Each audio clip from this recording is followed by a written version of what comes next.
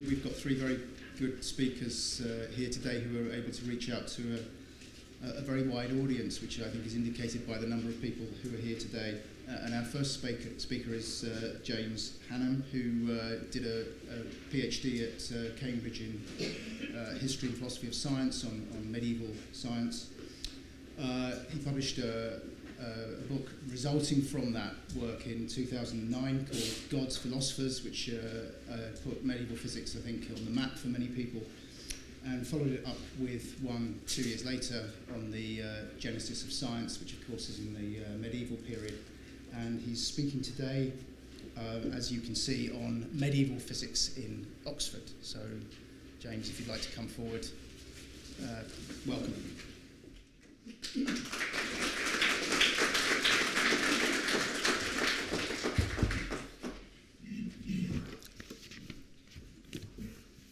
Thank you. Thank you very much for that, that kind introduction. I should say Genesis of Science and God's Philosophers are the same book. It's just that for reasons unbeknownst to me, the American publishers insisted on changing the title. So please don't go out and buy both of them. You'll be disappointed. Should I? Yes, so you don't have a... No, okay, that's fine.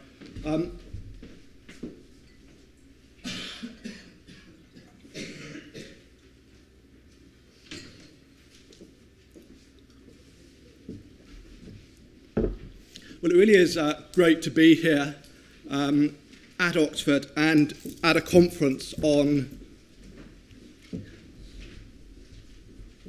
medieval physics. I did my undergraduate degree here in physics back in the early 90s. And I have to admit that despite 4 years at Oxford, I had absolutely no idea at the time about the illustrious history of the physics at Oxford during the Middle Ages, and I probably wasn't alone in that. Indeed, when I told family and friends that I was going to go to Cambridge and do a PhD for 3 or 4 years on medieval science, they were concerned because they didn't think that even at Cambridge it was possible to do a PhD on a subject which, as far as they were concerned, didn't even exist. In fact, it was a few years after I left Oxford that I got interested in medieval science, and in particular that came out of looking at the relationship between science and theology and digging a little bit deeper into the common perception that science and religion have been in conflict in the church, holding back science. And I discovered some extremely interesting figures, such as the Merton calculators, from the work, like so many others did, of the late David Limburg. In my half an hour, I'd like to briefly ask these 3 introductory questions, as I understand that many of us here are by no means specialists in the rather obtuse subject of medieval physics. So who was doing physics in Oxford during the Middle Ages? What exactly were they up to, and why were they doing it? Well, here's my incomplete list of Oxford physicists during the Middle Ages. Now, I can't obviously run through very much about all of these people, or we'll be here all day. And of course, we have speakers coming up very shortly to tell us a great deal more about Robert Grosseteste and Roger Bacon. But there are just a few points on this list that I would like to bring out, if I may. I mentioned earlier that I was originally drawn into finding out about the so-called conflict between science and religion. And in fact, Oxford's history of medieval physics gives us very much the opposite impression, that science and Christianity were rubbing on very well indeed. Indeed, there was a great deal of harmony between them. And one way to see that is by looking at this list. Robert Grosseteste became Bishop of Lincoln after he left Oxford. There are no less than 3 Archbishops of Canterbury on this list: John Peckham, Robert Kilwardby, and Thomas Bradwardine. Richard of Wallingford became Abbot of St Albans Abbey, an extremely prestigious role, at least equal to being a bishop at the time. Incidentally, Richard of Wallingford is the picture that was on the publicity for this conference, and a rather strange splodge that he has on his face is because he caught leprosy and actually died of it. So it's very clear from the eminent churchmen on this list that an interest in science and practicing science was in no way going to have a negative impact on an ecclesiastical career. A couple more points. I suppose there's quite a lot of Franciscan friars on this list: Roger Bacon, John Peckham, John Duns Scotus, and William of Ockham, and we'll be hearing more later on also about the importance of the friars in the development of medieval science. I've added a couple of names who probably would be only familiar to specialists. Walter Burley, for instance, he was in fact extremely influential, though very much a minority figure today, as one of the leaders of the so-called realist school. There was a great argument between the followers of William of Ockham, who was one of the leading nominalists, who said that universals are simply names and we give categories of things. Walter Burley was one of the leading realists, and he was almost a Platonic idealist. He considered that universals were very much real and actually had an objective existence. That was a debate which ran throughout the Middle Ages. And I've added Paul of Venice to this list, although he only spent 3 years at Oxford at the end of the 14th century. But he's one of the important conduits by which the ideas of Oxford physicists made it to the continent. And in fact, he returned to Venice, and it's probably not coincidence that the earliest printed editions of many of the works of these Oxford physicists were produced in Venice in the second half of the 15th century. And finally, the 4 Merton calculators. I will come more briefly to why they are so celebrated a little bit later. All 4 of them were mathematicians who were active at Merton College in the second third of the 14th century. So, what exactly was physics during the Middle Ages? It's obviously very different from the subject that we understand today. Well, the agenda for physics, and indeed the agenda for the whole of science during the Middle Ages, was set out by Aristotle, other ancient Greeks, and in commentaries written in Arabic during the intervening period. And a similar event for medieval science was the fall of the Moorish city of Toledo in Spain in 1085, part of the so-called reconquest of Spain from the Islamic invaders.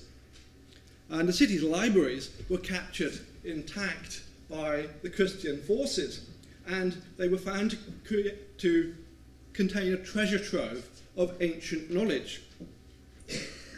Knowledge of Greek had largely been lost. It had never been great in Western Europe. It was largely lost at the fall of the Roman Empire in the 5th century AD. And from then on, scholars of Western Europe who could only really read Latin were dependent on Latin textbooks, compendiums, and encyclopedias for their knowledge of science. In other words, they were having to read everything second-hand. That meant that although they had heard of people like Ptolemy, Euclid, Aristotle, with very few exceptions, they had no opportunities to read the original works. But that all began to change with the fall of Toledo, because all of a sudden, there they were, the complete works of Aristotle, complete copies of Euclid's Elements and Ptolemy's Almagest. Western scholars descended on Spain and began the translation movement, where all of these texts written in Arabic were translated into Latin and then began to spread around Europe. A little bit later, the original Greek texts of Euclid, Ptolemy, and others were found in libraries in Sicily and in the Byzantine Empire, and direct translations from the Greek to Latin were made. And these texts formed the foundation of the syllabus at the new universities, of which Oxford was one of the first and one of the most prestigious. And if I could say a quick word about the university as a concept, this was something which was new in the Middle Ages. There hadn't previously been an institution like this. because a university was a corporation. That meant that it was a collection of people making their own rules and facing the world with a common face. But it also meant that the universities were not dependent on any particular individuals. Because they were corporations, they were effectively immortal. Indeed, Oxford has been going now for coming up to 1,000 years. And their organisation gave the universities an unprecedented degree of intellectual freedom because they were able to guard their privileges. They became adept at playing the church off against the state. And if they got upset with the local environment, students and masters would just up sticks and leave, go somewhere else. Something, in fact, that happened to Oxford in 1209, where, following a dispute over a student's girlfriend, the considerable amount of the university moved to East Anglia and founded another university there, which you may have heard of.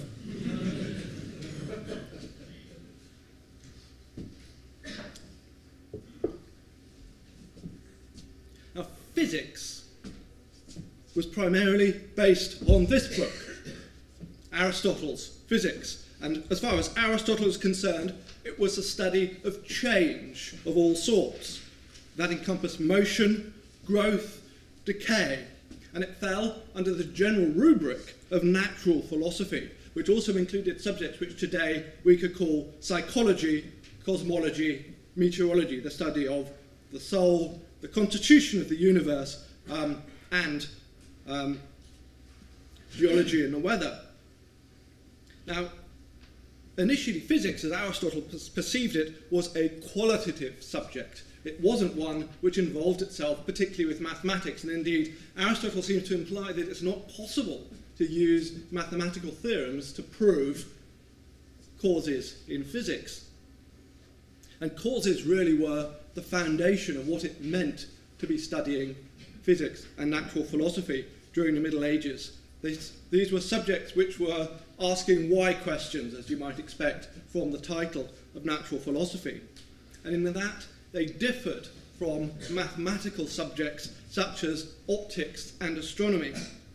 They relied on geometry, and they were very much considered to be, although I do admittedly generalise a little bit here, they were considered to be descriptive subjects. Astronomy could use mathematics to describe how the planets moved in the sky, but didn't necessarily explain why they did what they did.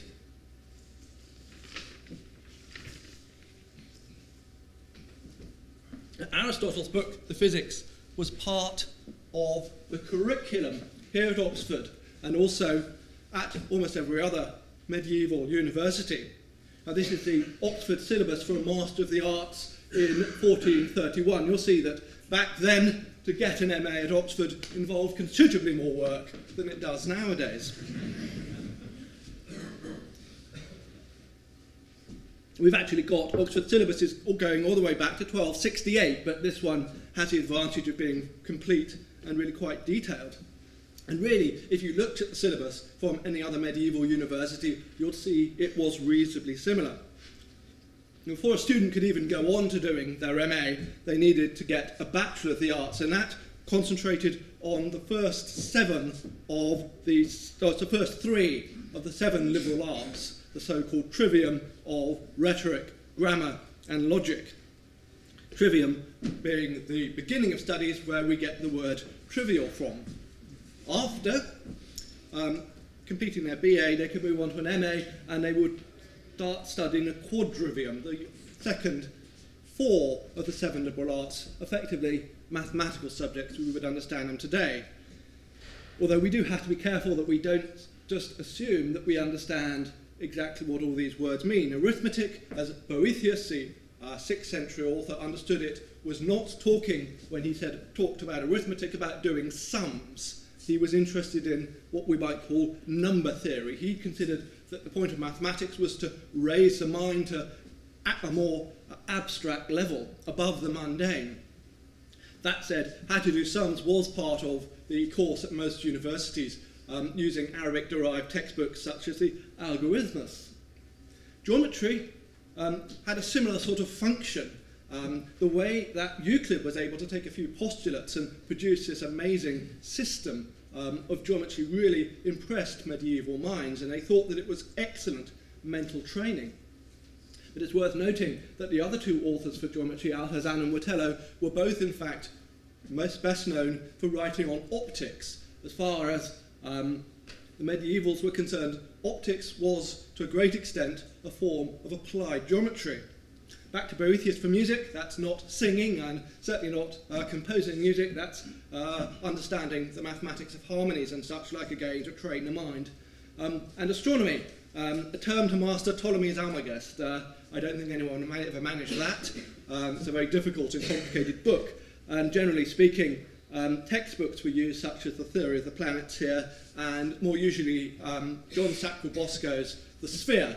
John Sackville-Bosco, another English natural philosopher, of which actually we know very little.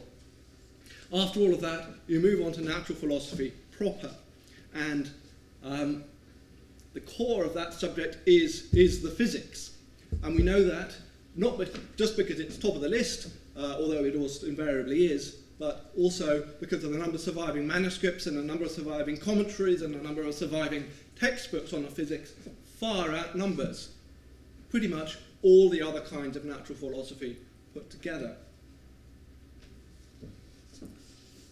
So what was it that was so special about Oxford physics? Well, I think the most significant figures were the Oxford calculators, like the Merton calculators. And let me briefly explain why I think they're so important. I noted earlier that Aristotle was quite suspicious of the ability of mathematics to make any kind of contribution to natural philosophy. And in his physics, although he does, in a manner of words, try and explain the relationships between, say, force and speed and resistance and speed when an object is moving, he does so in a very wordy and non-rigorous kind of way. Thomas Bradwardine thought that this wouldn't do at all. And Bradwardine was absolutely insistent that if you want to do physics properly, you have to master the mathematics as well. And he and the other Oxford calculators were really the people who injected mathematics into physics, something which we take for granted so much today that it's very difficult to imagine that people were studying physics for centuries without really ever thinking to do it. But in 1328, in his Tractatus de Proportionibus, Thomas Bradwardine decided that he was going to produce an equation of motion for Aristotle's physics, which would be rigorous and actually reflect Aristotle's theory rather than Aristotle's own exercise in arm waving. Now, I have obviously here used modern notation, and that was certainly totally unknown during the Middle Ages, but if you write out medieval mathematics in full, it's very, very hard to follow because there's no notation at all, it's all in words. And Bradwardine had never heard of a logarithm. He sort of accidentally invented them, but didn't explore their properties, and it wasn't until a few centuries later that the logarithm became part of an accepted part of mathematics. Well, what Bradwardine wanted to do was he wanted to show that if an object is subject to a force, resistance has to be overcome before that object will move at all. Aristotle seems to imply that if you have a very, very small force up against an enormous resistance, the object will still move, albeit very slowly. That's obviously not true, and Aristotle knew it wasn't true. So Bradwardine says, right, so what we need to say is that speed is proportional to force over resistance just as long as force is greater than the initial resistance. And the logarithm of 1, as I'm sure you all know, is actually 0. So until the force is bigger than a resistance, as far as Bradwardine is concerned, speed is nil. And it's only after that that the object starts to move. Now, he wasn't trying to reform Aristotle's physics, he was trying to put it onto a rigorous basis. So, for example, you'll also note that Aristotle believed that if the resistance was nil, speed would be infinite. If you divide anything by 0, you get infinitude. That's the same with Bradwardine's formula as well. In fact, Aristotle used the fact that his suggestion that if resistance was nil, speed must be infinite as an argument that a vacuum could not exist. Because in a vacuum there's no air resistance, therefore everything would move with infinite speed. That's impossible, there can't be a vacuum. One of the finest pieces of reverse wrong argumentation in the history of science.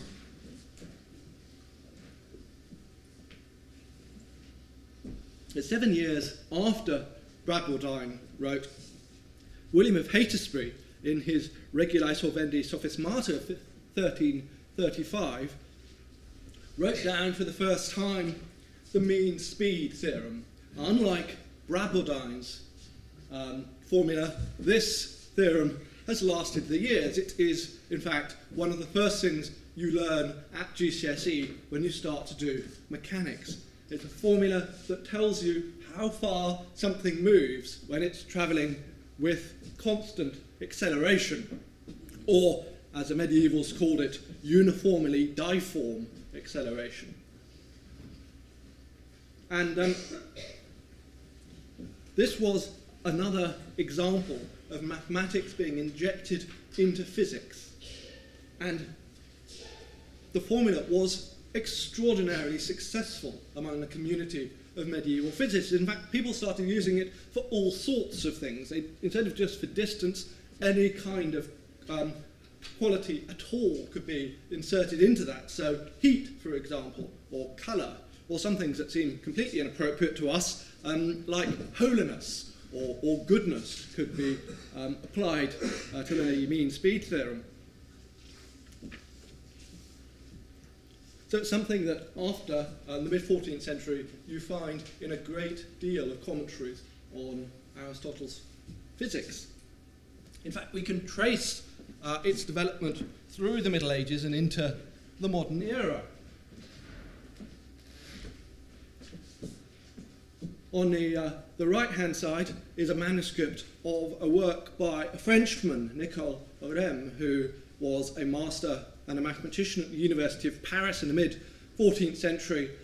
He also went on, in fact, to become a bishop later in his career.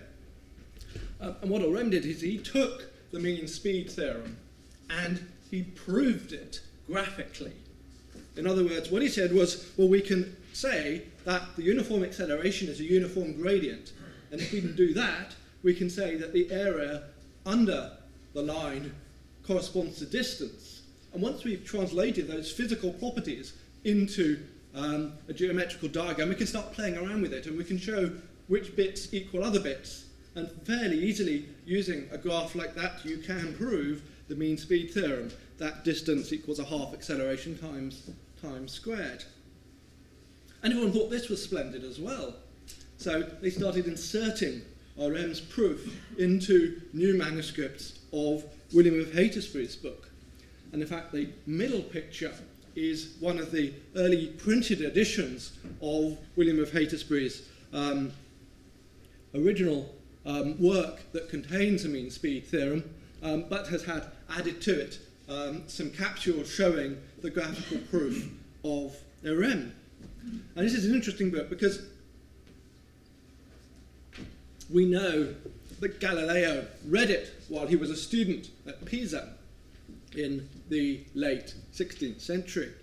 And sure enough, when Galileo produced his dialogue concerning two new sciences, his most important book of science, published very late in his life while he was under house arrest, we see the same graphical proof for the mean speed theorem.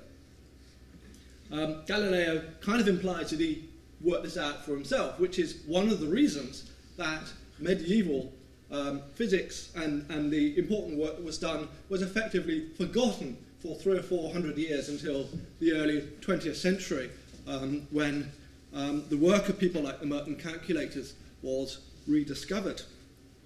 And one of the most important things about the mean speed theorem is that it describes an object falling under gravity. And despite all the purposes to which medieval scholars put the mean speed theorem to, they did not come up with that one. That was first proposed by a Spanish natural philosopher, Domingo de Soto, sometime in the mid-16th century. Although needless to say, Galileo says he invented that as well. So what was the purpose of medieval physics? We can be absolutely certain, although when you read popular history of science, it isn't always clear, we can be absolutely certain that developing modern science was not on the minds of medieval physicists. To understand, I think, what they were trying to do is not really to understand their individual motivations at all. I suspect that the Merton calculators were doing what they were doing because they were good at it, because they enjoyed it. That's the kind of thing that really does motivate most of us to get up in the mornings. But the question I think was interesting is, why did society, specifically the church, consider that it was worthwhile resourcing people to do physics? What was the institutional point of the subject? Well, I think the key to understanding that is to realise that physics in those days was not the study of an impersonal, objective nature in the way that we understand nature today. It was the study of God's personal creation. As far as all these medieval scientists were concerned, the universe had been created in 6 days, around about 5,300 years before their time. And the reason that they were interested in studying God's creation was that they believed that it could be used to bolster the Christian faith. And to take just a couple of specific examples, physics could be used specifically as arguments against certain heretics. Among the most notorious heretics in the Middle Ages were the Cathars in southwestern France. And the Cathars were dualists, they were Manichaeans. And what they believed, at least as far as we can tell, given that everything we know about them comes from the files of the Inquisition, they believed that there were good and evil gods, not just one god. And the good God was the governor of spiritual things. He was in heaven. And the evil God was responsible for the creation of the material world. And as a result, the material world was irredeemably wicked. The way to be saved was to cut yourself off from the material world, concentrate entirely on spiritual things. And Orthodox Christians said, no, that's totally untrue. Look, it says in the Bible that the one God created the world. And it used physics as a way to demonstrate that the dualists were wrong, because physics showed that the world was orderly, that it followed rules, that it seemed to show the characteristics that we would expect of something that had been created by a good God, not something which had been created by a wicked God. And because studying physics was able to tell medieval philosophers something about the character of its creator, that was one of the reasons that natural philosophy, together with ethics and metaphysics, was a subject that almost everybody who wanted to become a theologian had to study before they were even allowed to enter the theology faculty. Another thing that physics did was to help Christianity with its essential argument over the nature of free will. It's completely essential to an understanding Christianity that human beings have moral freedom. So what medieval physics did, by showing that the universe worked according to fixed laws of cause and effect, was that it allowed the world to become a stage upon which human beings could make real moral choices with real consequences. And in fact, this was important because there was a constant argument through the Middle Ages on the question of determinism, the extent to which the universe's workings are determined or free. And one of the major ways that this manifested itself was in the question of astrology. Radical astrologers said that people's fates are determined entirely by the stars. That was believed, for example, by the Italian astrologer Cecco d'Ascoli, who was burnt at the stake in Florence in 1327, as a result of saying that the reason that Jesus had such a rotten life, being born poor to a single mother and suffering a horrible death, was he'd been born under the wrong stars. You can imagine how well that went down with the Catholic Church. And in fact, in 1277, Stephen Tempier, the Bishop of Paris, had promulgated a list of 219 statements which it was not allowed for a good Christian philosopher to hold. And again, he was effectively trying to steer philosophy away from a deterministic view of the world and insisting on the freedom of human beings to make free moral choices and the freedom of God to have created the world in the way that he saw fit. Similar statements, albeit a much shorter list of just 13, was actually promulgated at Oxford very shortly thereafter, where it caused an almighty stink, in fact. And the Archbishop of Canterbury, Robert Cawardi, who published the list, was almost had to be taken into protective custody as a result of the argument that this entailed. I suppose one other point that's worth making about medieval physics is that it had no technological or practical uses at all, really. There were important technological changes in the Middle Ages. Just a couple of examples: a mechanical clock and spectacles were both invented in the 13th century.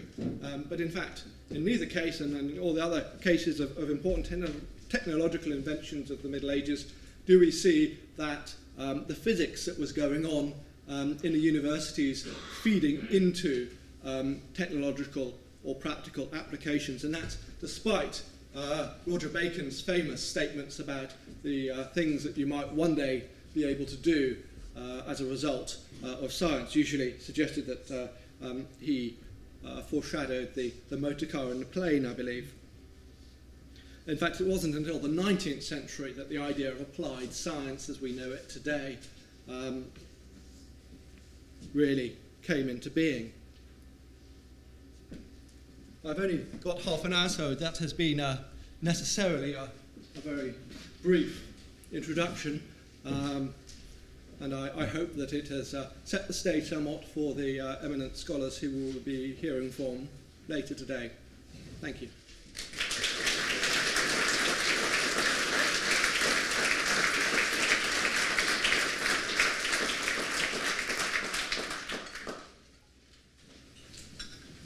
We have time for a number of questions, so who would like to go? Are we using a mic?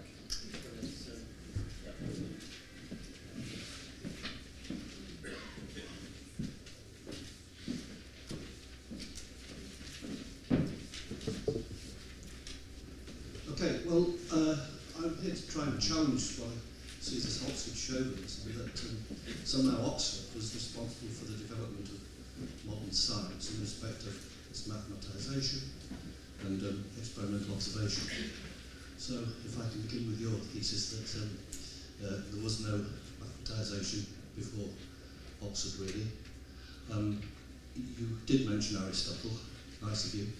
He was, of course, one of the first to mathematise dynamics, and the proposition you put up that speed is proportional to the force divided by the resistance. I don't know why you downplay that, or it is downplayed. You said it's too wordy and non-rigorous. Well, I don't know what your criterion of rigour is, but it's a simple mathematical formula, and it was very powerful and useful. And I'd just like to mention one development that was very important in the development of modern physics, and the concept of inertia.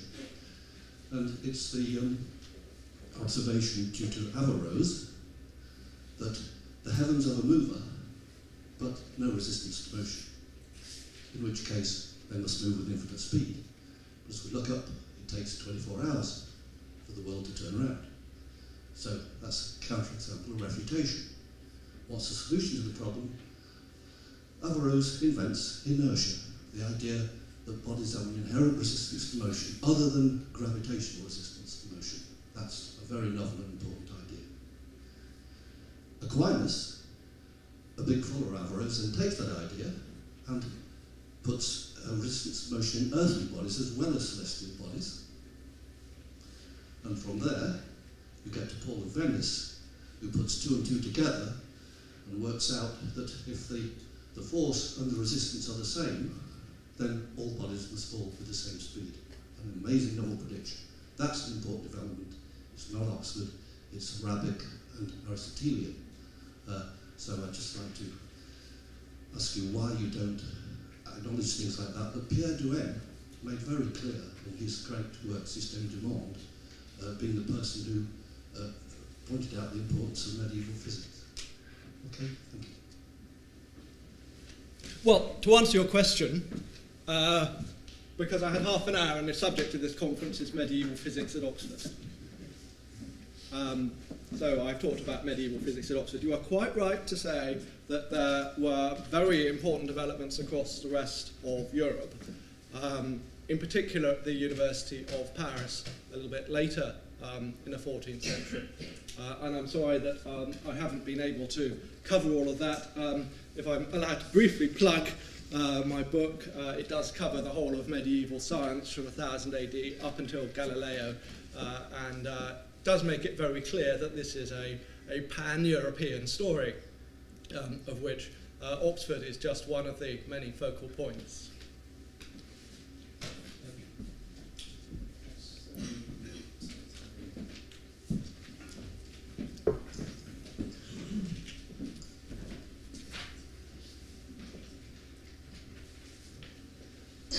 It's interesting that you mentioned that these medieval natural philosophers thought that they could use these physics to disprove complete determinism, whereas later physicists thought the mechanics meant everything was deterministic.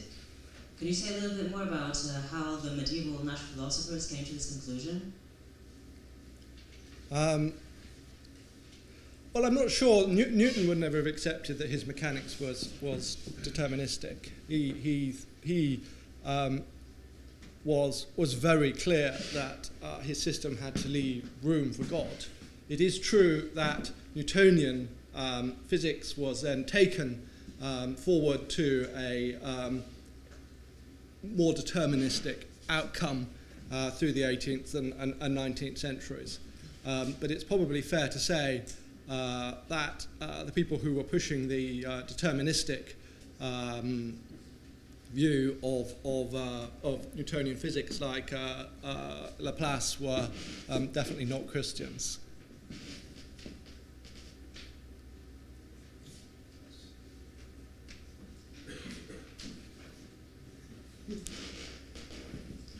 I think you mentioned that the Christians were opposed to dualism. Dualism were good and evil gods. But I was wondering, how would the devil fit in that from the Christian point of view? Would he not qualify as an evil god? I'm sorry, I didn't. Could I don't hear very well. So I was just saying that when you were talking about dualism, yes, which were good gods and evil gods, and the Christians were opposed to that. How does the devil fit into that scenario? The devil? Yeah, the devil. According to Christian theology, the devil has no power. The devil can tempt us to be wicked, but in most mainstream medieval theologies, the devil can't do anything. He can't do miracles, he can't do magic. If a witch, for example, is actually doing magic that's not from the devil, it doesn't necessarily have to be anything at all. It's not until a bit later on that we get to the witch craze. So there is a fundamental difference between a sort of a smooth-talking tempter and someone who can actually create the entire world and everything in it. Galileo gave great credit to Archimedes. When were the works of Archimedes discovered and translated? I'm sorry? When were the works of Archimedes discovered and translated? They were translated during the Middle Ages, but they are really quite hard. And although they were translated into Latin in I think, the 13th century, they weren't subject to a huge amount of attention until the 16th century. What's quite interesting is that the 16th century edition of Archimedes that everybody talks about is simply a print of the translation that had been made in the Middle Ages, although the editor, whose name escapes me now, sort of pretended that he did it himself, which is a fairly typical piece of humanistic subterfuge.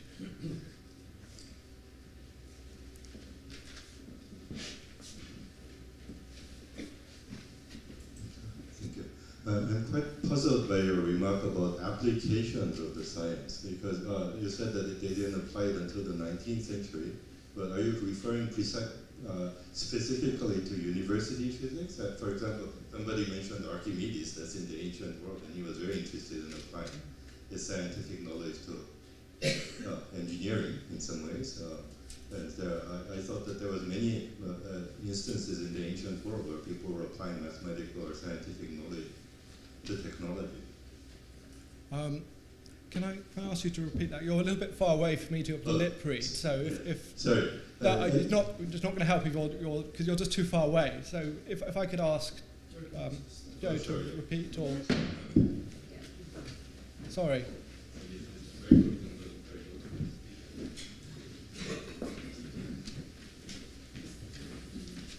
I was just puzzled by what you said about applications of science. Yeah. It didn't occur until the 19th century, because there seem to be plenty of examples in the ancient world. Somebody mentioned Archimedes, for example, or where he was interested in applying science or mathematics to devices, and many other examples. So, yes.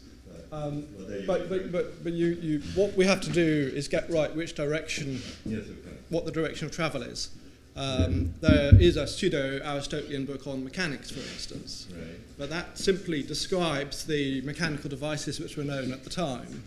It's not as if Aristotle or pseudo-Aristotle was inventing things which, as a result of his scientific knowledge, were then being turned into technological applications.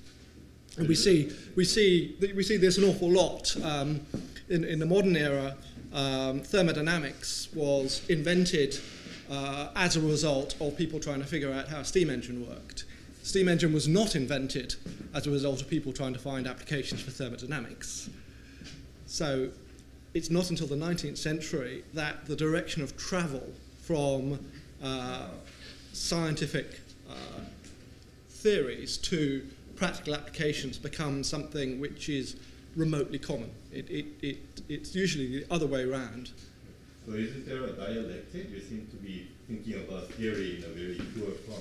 Sorry? Isn't there a dialectical process of back and forth between theory and application? Probably not until the 19th century. I see very little sign of that.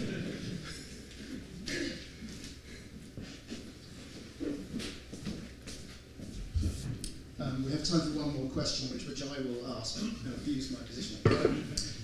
You said at the beginning that there was an interesting, not harmony, but the fact that some of these people became archbishops of Canterbury and so on showed that there was a very substantial religious purpose to their work. But can you say something about the obvious tensions between the arts faculty and the divinity faculty in the same period, which gives rise to the condemnations by Etienne Tempier in 1270 and 1277? I mean, how long does that go on for?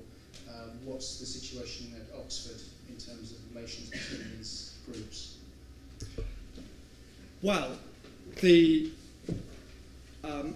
dispute at Paris that you mentioned, that starts at the beginning of the 13th century, where for a brief period the natural books of Aristotle were banned in Paris Arts faculty altogether until the Pope decided to reinstate them. And it was, as I say, a dispute that rumbled on for decades. And the 1277 condemnation was sort of the climax of that, and they drew the line between what the theology faculty was supposed to be up to and what the philosophers in the arts faculty were supposed to be up to. We don't see the dispute to the same extent at Oxford. The disputes at Oxford, and these also reflect disputes in Paris as well, were questions about what you had to do in the arts faculty before you were allowed to become a theologian. The friars in particular were very resentful of the fact that their members were required to do a BA and an MA before they could actually become theologians. The friars thought, well, our guys are clever enough and well trained enough, we can just put them straight into the theology faculty, thank you. And to some extent that ended up happening, though there was definitely a political power play dimension to those sorts of disputes as well as actually the pure theological one. And like the nominalism, realism dispute, the determinism dispute, none of these were really wholly resolved in the Middle Ages. Perhaps they haven't been wholly resolved even today. But I don't think those are examples necessarily of conflicts between science and religion. For a start, generally speaking, the Christians were on both sides, so the Christians always won the argument.